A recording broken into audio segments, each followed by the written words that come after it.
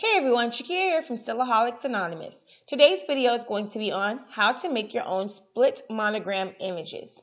There are a lot of files on Etsy and different websites. Some of them come as just fonts, but sometimes you want to take your own image and create your own. So I'm going to show you how to do that today. Okay? So here I have a couple different images as well as just the letter S that I pulled from a font. So you can use any font in your computer. This one over here, I took another design and kind of welded it to it just to give it some flair and just to add to it. So you can always take a regular letter and add vines or swirls or different things to it to make your own vine monograms. So it's very, very easy to do. I just have the different images so that I can show you a few times because it's going to be really, really easy, really, really simple, okay? So the first thing that I'm going to do is take a rectangle and put it over my image. Now, for me, what I like to do, I like to fill it in with white. I'm also going to remove the line color. This allows me to kind of get an idea of what it's going to look like and how big the void is. So I like to put that there while I kind of size it up. So for this one, I'm going to go right to the tail and kind of right under the head for this particular image. Okay. All right. So now I'm going to just put the line color back on it and zoom into this part. Now, I'm going to go to my offset window. I'm going to do internal offset, and the default is fine. No need to change it to anything else. And I'm going to hit apply. Now I'm going to hold down my shift key, click on the image, then go to modify, subtract. It's going to do its thing, and it's going to subtract out the middle. Okay. So now that it's all subtracted, I'm going to take that rectangle, the original one, I'm going to make a copy of it. So you can either right click and copy. When you see me do it the next time, I may end up using a keyboard shortcut. That keyboard shortcut is Control-C. Then you want to paste it in front. So again, right click, paste in front. The next time I'll probably use the keyboard shortcut of Control-F. So paste in front. Now I'm going to take it from the bottom of this one and I'm going to move it up to how wide I want my bar to be. So right there is fine. I'm going to leave it at 0.120. Again, this will vary depending on your image, how much you have it zoomed in. You just kind of have to just get a good look, just kind of look at it and see how thick or thin you want that line. And on the screen, it may look thicker than when you actually cut it out. So I'm going to then bring the bottom one down, and I'm going to bring that down as well to 1.20. I'm going to select both of these and kind of hold down shift and tab it over just a tad.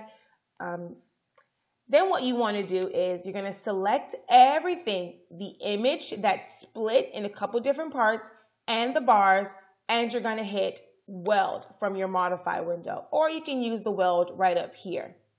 Now that's going to weld it together. It is going to give you two separate parts because once you weld them together, it will split it and make it two images if they're not touching.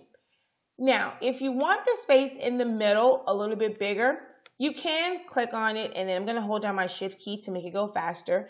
You can, move it up and down. You can only do this with certain images without distorting the look of the image. Because if it goes to where, it connects in a certain spot, it can look a little weird if you start to move it. But certain images, you can. Like the butterfly, I can do this so much. To me, this starts to look a little wonky. And you start to wonder, okay, exactly where does it, go in at? Butterflies are supposed to be a little bit delicate. So for me, I probably would bring this back down just a tad and kind of just work in this area only for my name, okay? So that's that. So now I'm going to do it again just so that you can catch it again. So rectangle, put it across the middle. Again, I like to fill it with color, with white, just so that I can kind of see where my void is going to be. With this image, because it's completely round, I'm also going to just select it and then go align center, just to make sure that my bar is centered. And I think it's a little bit long, so I'm going to bring it in some. Alrighty. So now, again, click on it. I'm going to go offset, internal offset, apply, hold down my shift key, select the image, go to modify, subtract, click on the rectangle, copy, paste in front, move my bar up, click on the bottom one, and move it down. And I forget what I did this one at, 2.3.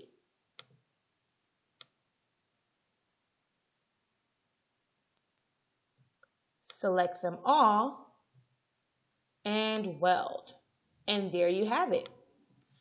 And see, like with this one, you start to move it too much. It may not look as round, but you know, you can kind of move it if you need a little bit more space for the name.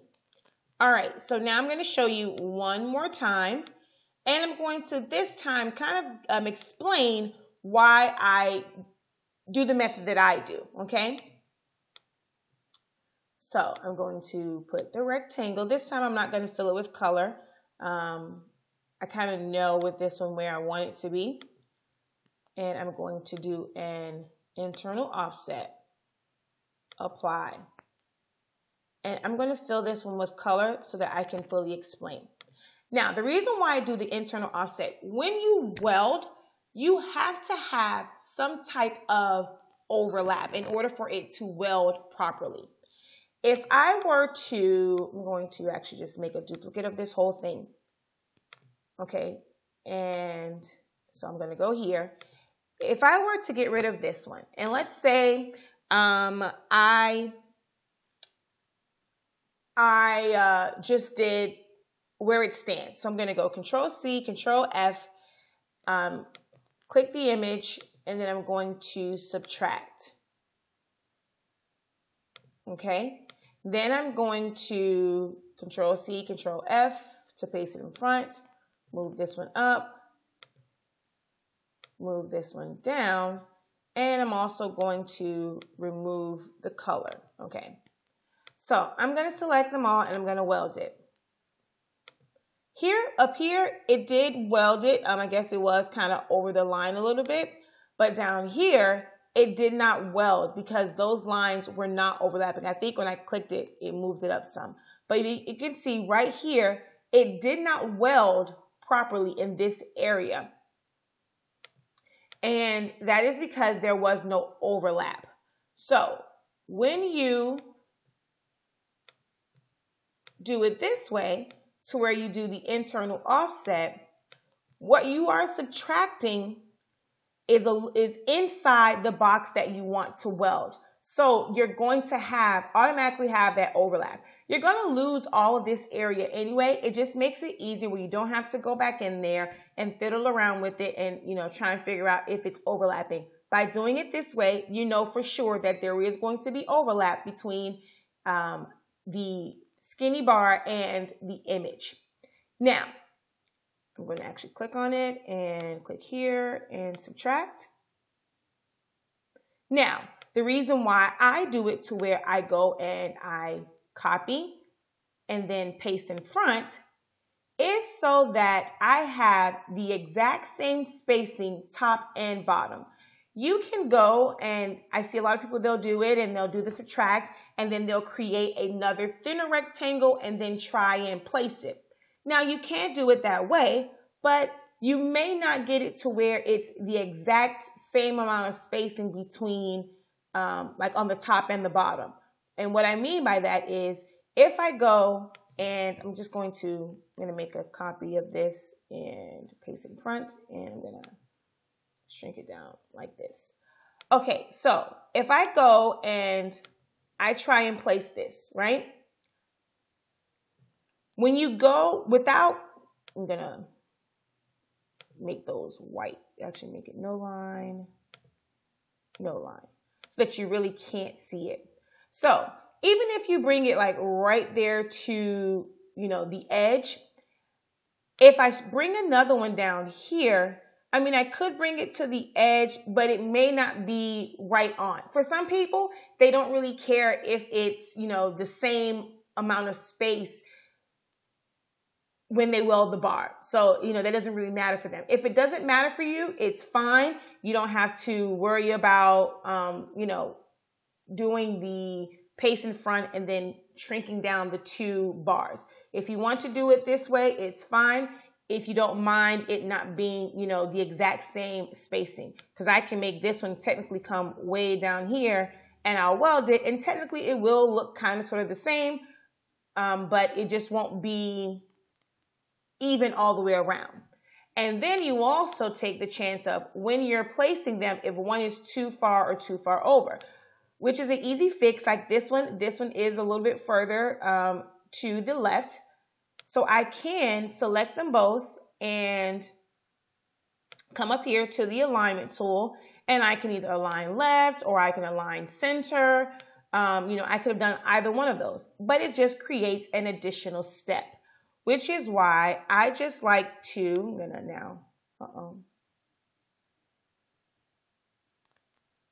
Okay, so here and here, I'm going to delete those, and there are my original bars. Put my line color back on it.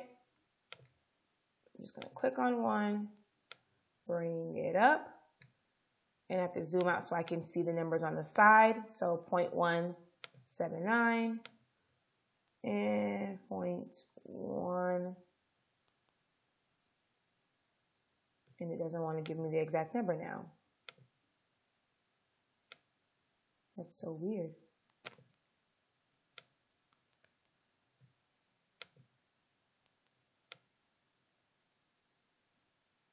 It's off by 1, but that's fine. And then I'm going to select it and then just weld it. Okay, so that just kind of gives you an idea of why I do it the way that I do it. Again, there are a couple different ways that you can accomplish the exact same thing. To me, it just takes a few more steps. I like to use keyboard shortcuts. So for me, it takes little to no time to create those monograms.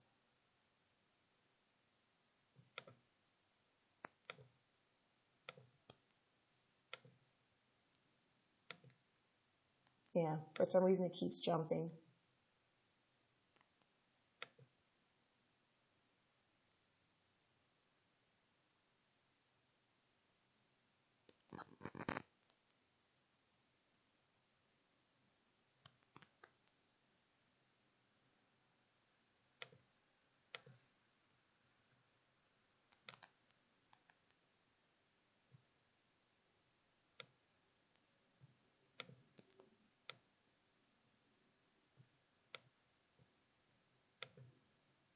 And all done. All right, so hope you guys found that helpful. If you have any additional questions, please do not hesitate to ask. You can leave them in a comment below. If you're watching this via a post in one of my Facebook groups, you can go ahead and leave us a comment below in there as well. I'll be more than happy to answer for you.